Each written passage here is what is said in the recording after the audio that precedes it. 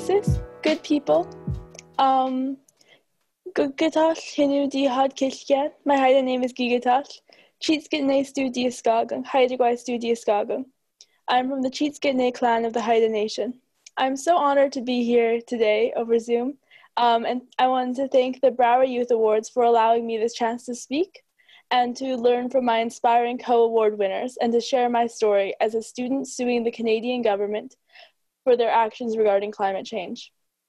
I have been working for climate action my whole life, in a way. I have grown up fostering a great respect for the land. I have grown up on the stories of the land, stories of my father and my grandfather and generations going back farther than I can conceptualize.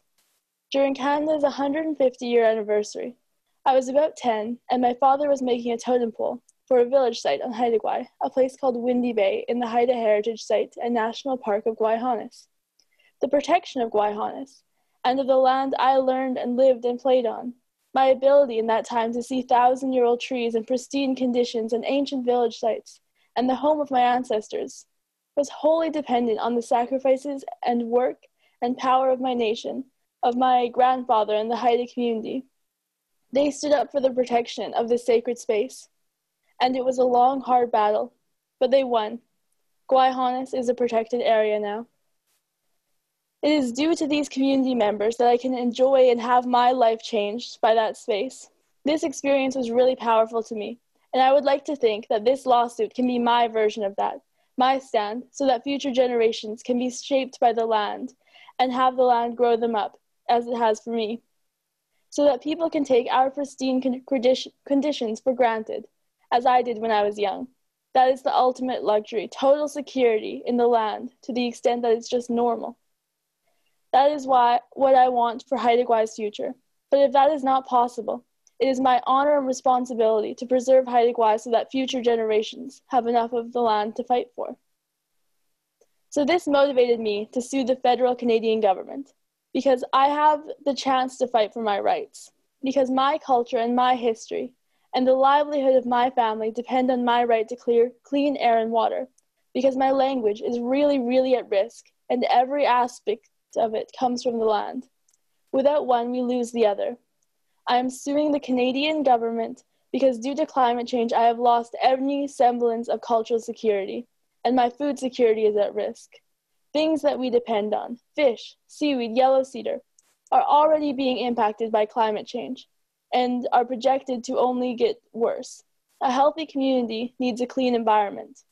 I am suing the federal Canadian government as I have the right to a clean environment and to cultural and food security. Climate change is impacting me and my rights as protected in the Canadian Charter. My rights to equality, to life, liberty, and security of person, and my public trust rights are being impacted by climate change. The same is true of my 14 co-plaintiffs from around Canada. The same is true for all Canadian youth, especially disproportionately affected Indigenous youth. We are standing up for our rights this way, as we cannot vote, so we must seek protection through the court system. Canada's contribution in the climate crisis has yet again proved that my health and well-being, that of Indigenous peoples, that of youth, is not reflected as a priority by the government's actions. As I have seen for my whole life, my rights be treated as optional by the Canadian government.